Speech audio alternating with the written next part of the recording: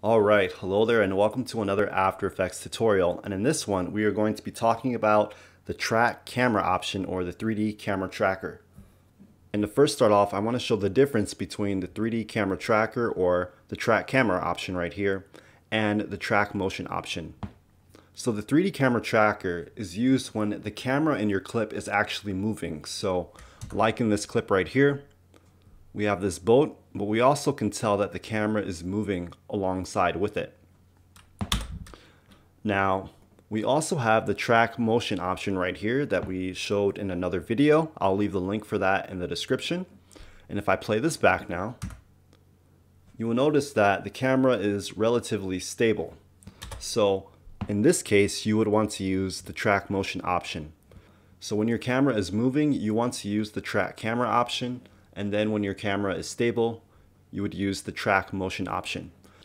Now you could try to use the track motion option with this boat clip, but it might not be as efficient. So I'm just giving you my recommendation. Alright, so I'm going to go ahead and delete this clip underneath so that we just have our boat clip. And how the camera tracker works here when you're dealing with a 3D camera is that After Effects is going to ultimately create a layer for you that is going to simulate the camera's movement. So to show you guys this, I will select on my clip right here, and then I will select Track Camera. Notice that the effect appears and it analyzes the clip. And once this is done, it starts to solve the clip as well.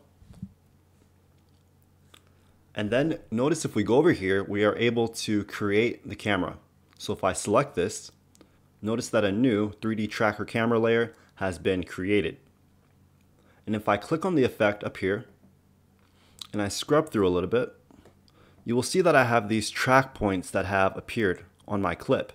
And these are what we are going to attach our object to. Alright, so if we look here, we will see that we have a few different options with our tracker. So if we select it right here, you notice that we see our points. And to see your points, you have to have it selected. So click on your clip and you have to select the effect. Now if we go down here, we have the different shot types. So we have fixed angle of view, or you could select variable zoom. I'm going to leave it though at fixed angle of view. And then we have options like the track point size. So if you want your points to be smaller or bigger, you would adjust this. And then if you want to change your target size, you can do that as well. So to show you the target, we have to go in here and you will see this red bullseye that has appeared. If you want to make this bigger, you just bump this up and it's a lot bigger. And I'll leave these at this size here. That looks pretty good. And then if we look at the advanced, we have a few options down here as well that you can mess with. Now, if we go down to our 3D tracker camera layer and we open this up, you will see that we have these keyframes on our position and orientation. And this is the tracking that has actually been done by After Effects. And to really see this, we can open up our top view. So go over here and select top. And if we zoom out, and if we scrub through, we will see how our camera is actually tracking our layer. So that's what's happening here with these keyframes.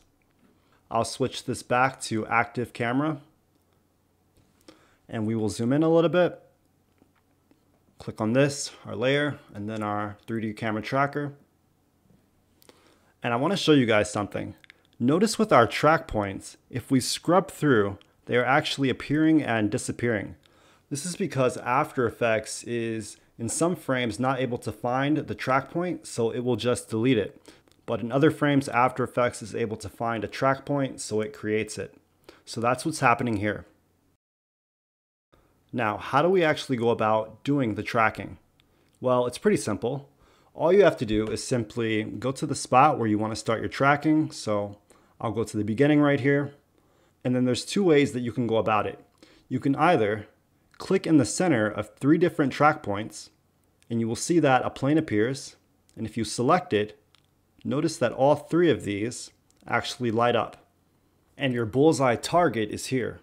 The other way is to select specifically what 3 track points you want, and then to hold down Shift while you do it. And notice that the 3 light up. and your target appears.